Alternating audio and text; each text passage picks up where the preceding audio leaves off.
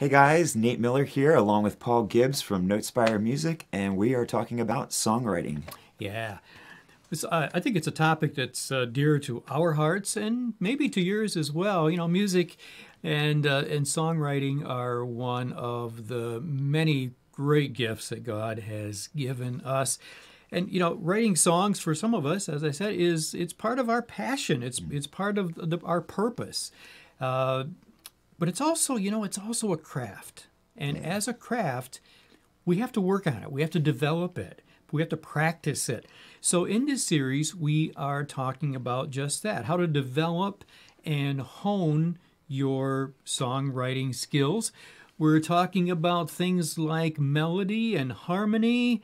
We're talking about song structure, verses, choruses, bridges, all of that things, and where to put those and if to put those. And we're talking about style and genre, style of music, and also we'll have a segment on writing lyrics as well. And all of this, friends, is with the purpose of using our gifts for God's glory and also to bring people, including ourselves, closer to Him. Right. And so as you can tell from the intro that Paul just gave, songwriting is a pretty vast topic. Yeah. Obviously, we can't cover it, in any exhaustive or comprehensive means, but we're going to go over the basics of songwriting. And in this episode, this is video 2, we're talking about melody and harmony. So if you guys didn't see the first video, that was on song structure. Make sure you go back and check that one out. But again, we're going to go over the basics of melody and harmony and talk about some things that maybe you guys haven't thought about before, or maybe you have, but we're hoping just to give you some fresh ideas, fresh perspectives, new ways to think about things to help you in your songwriting craft. As Paul said, this is a craft. It's something you're going to be working on and improving your whole life. You can always get better. There's always new ideas or fresh ways to think about things. Yeah. So let's jump into talking about melody here. What is it? It's always good to start with a definition. So let's look at what Merriam-Webster says that melody is. So they say, quote, a sweet or agreeable succession or arrangement of sounds. So I think right off the bat, a chainsaw probably is not in that category, I'm thinking. No. That's a succession of sounds. Yeah. Yeah. So it's technically correct, but it doesn't really tell you much about what Yeah. melody is from a musical standpoint, in my opinion. But to me, melody is the most memorable part of the song. It's the thing that you keep singing or humming after you've heard it. That also gives a little bit of indication about what we call the hook. If you guys are familiar with successful songwriting, there's always a hook to it. It's usually in the melody. It can be in other parts of the song, but the hook is the part that's easy to pick up, but it's difficult or impossible to forget. It's also known as the earworm, which I think is a great term for that because it gets stuck in your head and you can't get it out. Now, this is really great when it's a song or a melody that you want to remember, but it's the worst thing in the world when you don't want to keep singing the song. So think about like Baby Shark, doo doo doo doo. Like you don't want that stuck in your head. Wheels on the bus Go round. Yeah. So these are what all these kids' songs. Sorry. We'll So edit that out. No, we won't. Those are melodies. So those are the hooks of the melodies that you get stuck in your head and you can't stop singing. To me, that's the melody of the song. Yeah. The other way to think about melody is this is a vehicle for the lyrics of your song.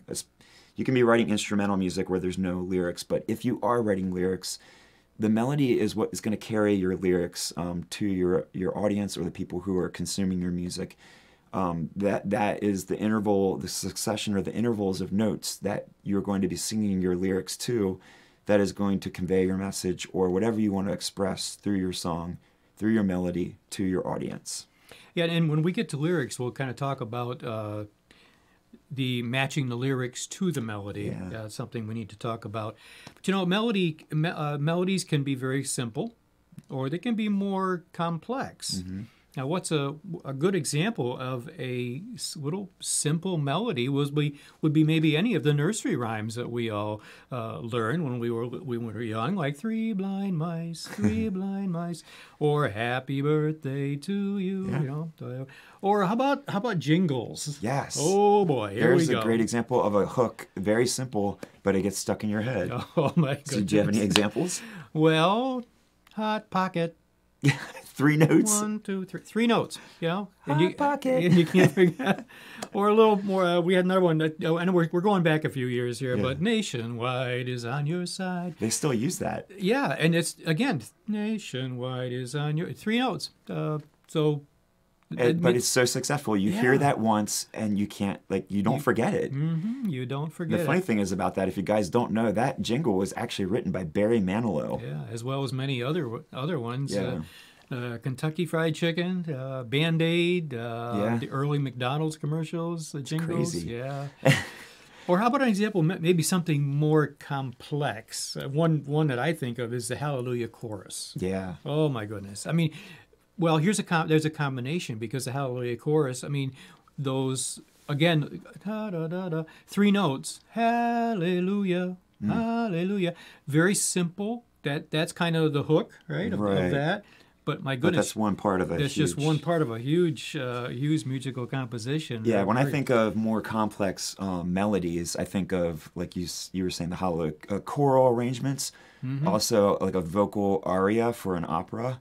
Something that has a lot of notes, very complex intervals, jumps between low and high. Definitely not a jingle for insurance or Probably a not. restaurant. Probably not. Yeah, restaurant jingles. Can you think of any restaurant jingles? Yeah, that's your homework. I'm loving it. Yeah. Oh. Red Robin. Oh, they all use that same interval. That's interesting. They do, yeah.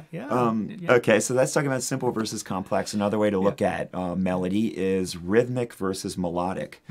So a rhythmic use of melody would be rap or hip hop. Again, you're using the melody of your song to convey or as a vehicle for your lyrics. You see this definitely in rap or hip hop. They are delivering their lyrics in a rhythmic way with syncopation and very I can't think of another way to say it, just rhythm and syncopated. Right. Versus something that's more melodic or lyrical, where we would say maybe like sing-song type way. That's more your music that you would hear in pop. Pop can be rhythmic, but not quite as much as rap or hip hop. Rock music, definitely folk music, singer-songwriter type thing, like what you would typically think of someone, with a guitar or a piano singing on the radio or just performing on YouTube or something like that. Right. This tends to be more lyrical or melodic versus rhythmic. And rhythmic rap, for example, rap or pop, often will lean toward the simpler melodies. Not a lot of notes, not a lot of vocal range. Yeah. You'll notice they tend to hold to a It's narrow. almost more. It's more about the rhythm than it is about the melody. Exactly. It's more monotone. Yeah. Very small intervals, not a lot of range in the melody. Right. But that's more about delivering the rhythm of it than it is the tune or the tone of the song. Yeah. Exactly. One thing to think about, and as Paul said, when we get into the video on genre, we'll talk more about how to use these different types of melodies effectively towards your song, depending on the style that you're writing. But when you are writing a melody for your song, I think the biggest break between, or way to think about how to write the melody is this a performance song? Is this just about you performing as an artist? Or are you writing this more for participation? And the easiest way or the biggest way I can think of that is worship music.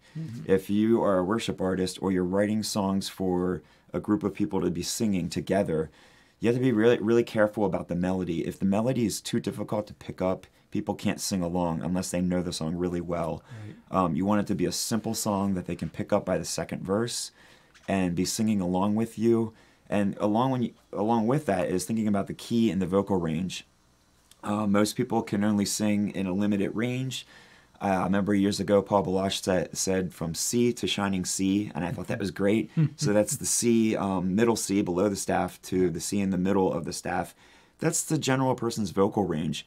You can go above or below that a note or two if you go up and just pop right back down, but you don't want to hang around there. So again, thinking about your melody, if it's just you performing, that's great. You can write the most complex melody and just have fun with it. Do all kinds of vocal flares and pop flares and stuff in it, and it sounds amazing. If you do want to write something that people will be singing along with you, keep it a little more simple. Think about vocal range, the general vocal range and the key that people can sing in. And that's just one key I think that you want to think about as you're composing your own melodies. Yeah, for sure. And we'll talk more about that in another segment. Yeah. Harmonies. Yeah, so let's go with harmonies. Let's go with the definition of harmony. Oh, so you again, have a definition. Yeah, so Merriam-Webster says that harmony is the combination of simultaneous musical notes in a chord. Now that's a little more clear. So if you guys think about a chord, whether you play a chord on a piano or on a guitar, it's usually 1, 3, 5 intervals.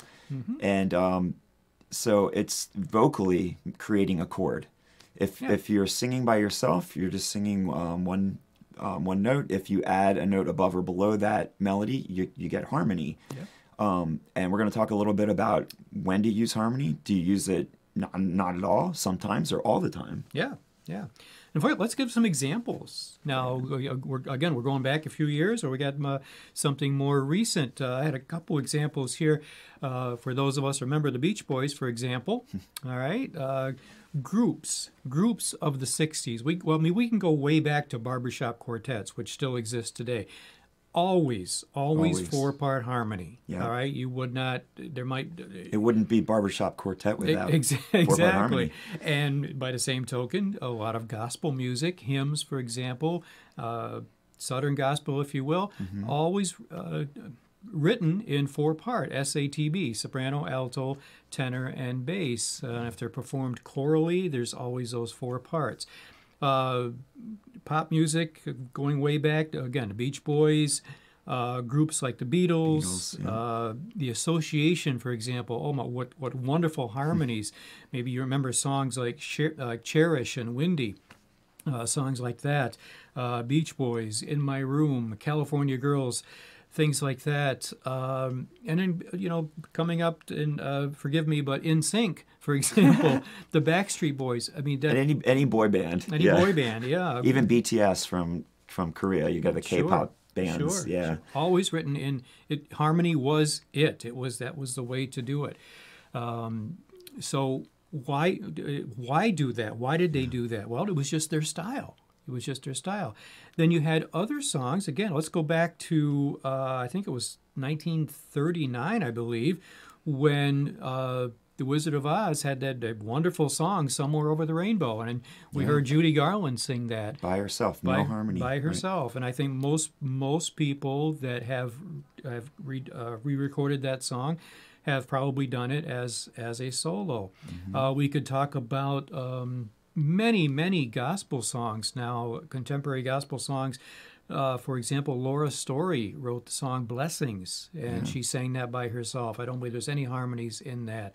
Right. That's more of a, if you will, a story song, but as opposed to a worship song where there's, harmony just isn't, just wasn't put in, and is, you could, but it was written for that without it. Yeah, it really goes back to styles, which we'll talk more about in another video. But like you said, barbershop quartet, it's always 4-part harmony. That is that style.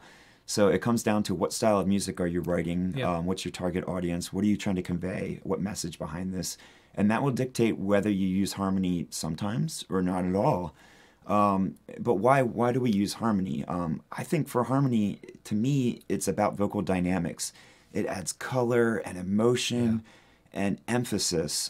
You can be singing a single melody, but then if you add harmony above or below, it adds an emotion sonically to your ears. And so you can use that as a tool to really color your song or to emphasize a certain lyric that you want to really bring across to your audience. When you're writing, if you're writing from your feelings, there's a message behind your words. Sometimes you want to emphasize that musically, so you'll add harmony. You can overuse harmonies. Harmony, certainly, that can ruin a song. It doesn't always need harmony. Again, this is another tool in your toolbox as a songwriter. I would say just listen to some of the great music out there. We've mentioned some of the songs. There's certainly new ones coming out all the time. really tear them apart, like reverse engineer these songs. Listen to what they're doing. Why is there harmony at this part and not another part? Yeah. Sometimes it's just a personal preference. Sometimes they probably aren't even thinking about it when they do it. But when you hear a really well-crafted song and you really look at what they're doing, you can start saying, oh, I see exactly what they did there. Right. They added harmony at this exact spot, and it really elevated this part of the song. I like that what you said about and a style too. You'll find certain styles. Well, it's a solo on the verse, and then maybe one harmony on the chorus. Yeah. Go back to solo on the verse. Second chorus, maybe again add that one harmony, and then maybe if there's a bridge. Well, maybe now there's two harmony parts, for example. It just uses it to build the song. And you may find that the style of song that you're writing almost dictates where harmonies should be or not be. A popular thing to do, like if you have like an alto part, is maybe first verse you'd sing below the melody, and then the second verse you go above the melody. Just to change it up. It's another way to change an otherwise maybe uninteresting melody line. I think some of the songs that you were talking about before that are known for their harmony, if you remove the harmony and just listen to the melody, it would be a really boring song. So some songs absolutely need harmony, and then other ones stand alone. I mean, like you said, Over the Rainbow, Somewhere Over the Rainbow, you don't need any harmony, and that's an amazing song. Songs like that actually are made emotional and emotions added by the instruments that are used and the arrangement. But that's a whole nother podcast anyway. But and then I'll just quickly want to say groups like duos like Simon and Garfunkel. The Everly Brothers, Righteous thank you. Brothers, and two guys always, or two people always singing, almost always singing in harmony. So, the sky's the limit. It really is. The interesting thing about harmony is, not that other cultures don't have harmony in their music, but if you look back at traditional or classical music from different cultures, for some reason, the music of the West is characterized by harmony. If you look at cultural music way back in different cultures and traditions, and most traditions or most cultures focus on the melody line, and their instruments are, they play one note at a time.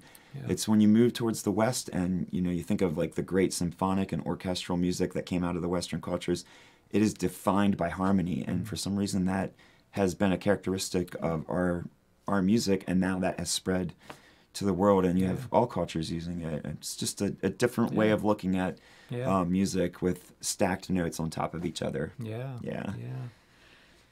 So again, these are just some basic ideas. Maybe you guys have already thought about these things, or maybe some of them have been new to you. We hope that they were just some food for thought, maybe to spark some ideas for creativity, things to start implementing into your music, or to dive deeper into some of these subjects to continually hone your craft, like we talked about. Songwriting is craft. You have to continually, it's like a muscle. You got to continually use it to strengthen it and to improve. But these are just some ideas we want to throw out at you guys to start thinking about for harmony and melody. Right. We want you to do two things. We want you to stay in your box. For one thing, stay in your box, but get better at what is in there. But we also want you to get out of that box. When it comes to harmonies and songwriting overall.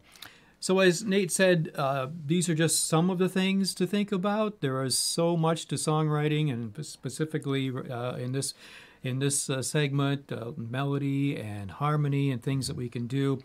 We hope this covered some of your questions, but if you have more, please do. Don't hesitate to let us know, because if we can help you at all, we would love to do that. And in upcoming segments, we still have a couple things to talk about, and one, of course, is lyrics. We're going to talk about matching lyrics to the style and to the melody and things like that. We want to work those in together, and also we'll be talking about style and genre. We want to cover some of those things and how those kind of all work together. So until then, Please do take care of yourselves. And take care of each other. We'll see you next time. God bless. Bye.